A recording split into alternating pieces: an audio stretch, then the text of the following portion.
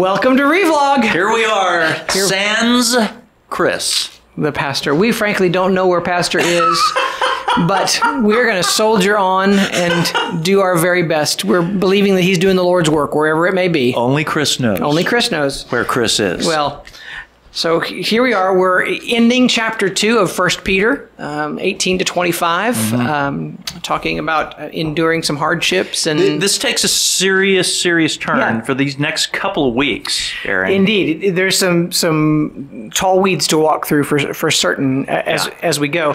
I continue to marvel of Peter's knowledge of Scripture. Yeah. I mean, Isaiah is woven throughout here. The Psalms are woven throughout here. I mean, talk about having good source material. I mean, as Peter preaches, you know that it is well researched. It is well. It's not just some flippant. Oh, I think this. That's right. He's saying, don't you remember when it was said this? So, and not to mention his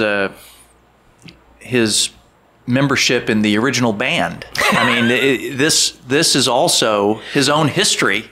Is. Do you think he was the drummer? Is big. Was he the bass player? I don't know. That's in a commentary that I haven't read yet. But yeah, thanks for that image. All right, so he played guitar. Now I don't know if you know this, but yeah. Thank you. Tell us what your thoughts are. 1 Peter 2, 18 to 25. Yeah, it says servants, but let's not fool ourselves. We're talking about slaves here. I mean, we are. And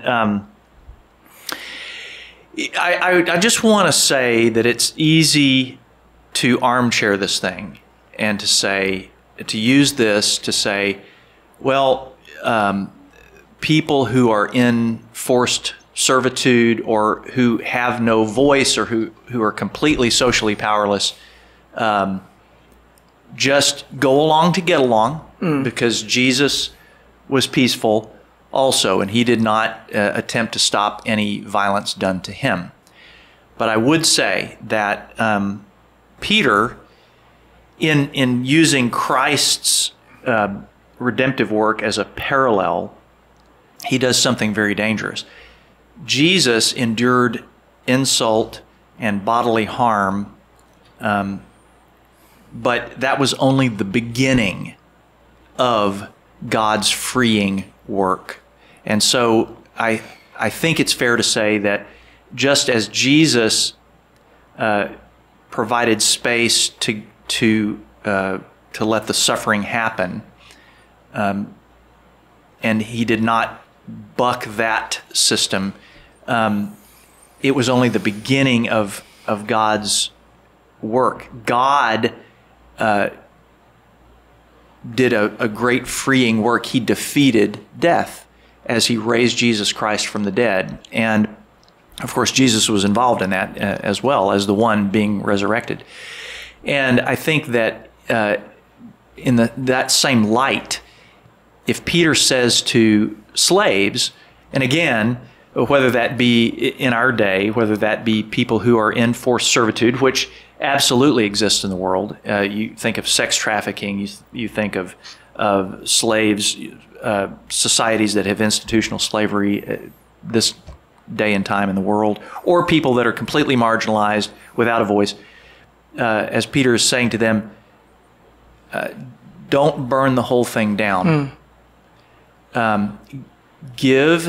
If you are in Christ, you give place to God so that he can order your thoughts and then act with him.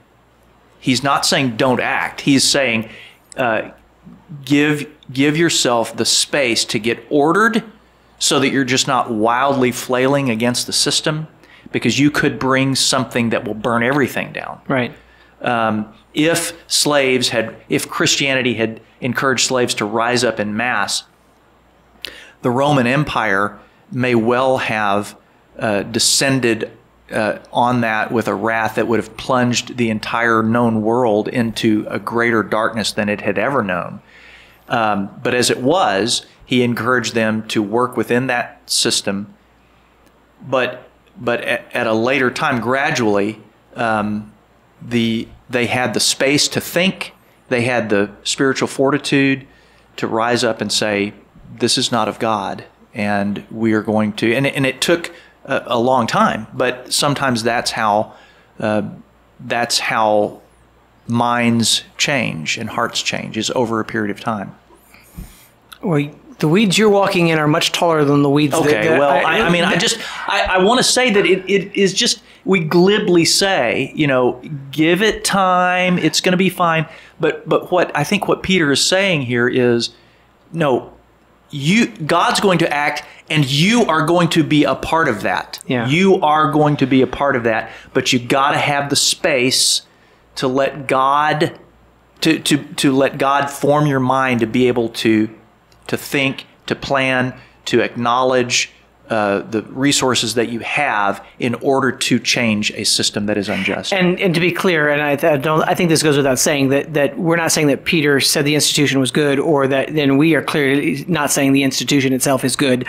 But that Peter is speaking where they were. That's right. And he in his parallel with Christ's suffering, he says, he acknowledges that there's injustice, there is wrong that is being done. And I think I took this I took this word servants because it needs to speak to us too, who are not in that kind of life. And I appreciate that you acknowledge that there is still that kind of injustice happening, and that is it's disheartening and really sickening to think about. But all of us are in bondage somewhere. All of us are struggling at some level, and I think my own sense of justice, and I've felt this a lot as I've read First Peter, is to say, when something bad happens to me, I just want to cry out and go, unjust, look at me, and tell everybody, look how I'm suffering. Isn't it good that I'm suffering? And Peter's just saying, you really just need to keep your mouth shut, and you really just need to acknowledge in your heart and to the Lord what's happening. But it's not going to do you any good to kind of just flail and by the way, if you want to call attention to your suffering, that doesn't mean you're not suffering truly. Indeed. By the way. Yeah, indeed. And but he reminds us of Christ in the midst of it, and the way he suffered. Yeah, and the way Christ suffered. And that again, that he saw the cross, he saw through the cross. And we, as we look to Jesus as our example, we need to go, where is this suffering leading me? Yeah. And if this suffering is truly leading me somewhere, then that should help me take that next step.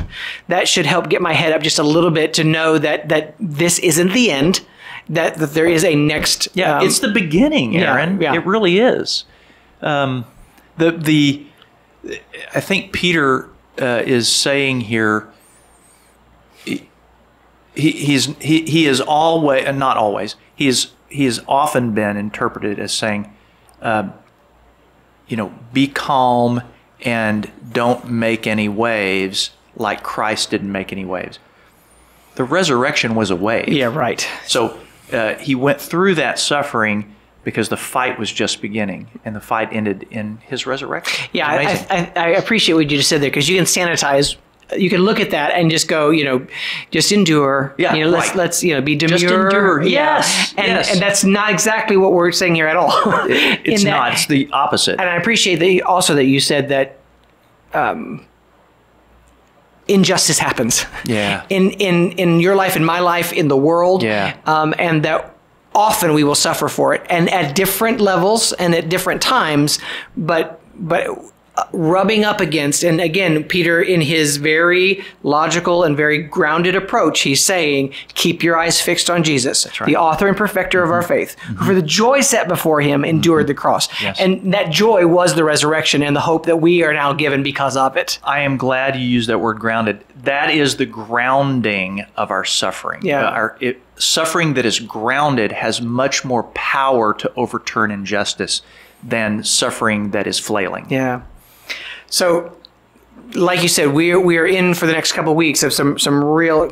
Peter is giving us a lot to think about and consider.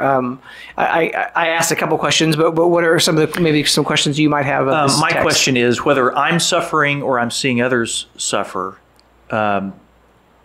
What what is the further work of this? This is the beginning. What is the further work? Just like Jesus' suffering was the beginning of his work of resurrection. And mine was going to be very similar. Am I willing to be taught? Am I willing to learn a lesson in this, or am I just going to complain? So that's there's much to grow through all of this. If we really are in the sanctification business, we have room to grow. That's right. Absolutely. Well, hopefully you'll find Pastor Chris soon. We certainly always miss him. But thank you for tuning in. Comment below on where you think Pastor is, and we'll see you later.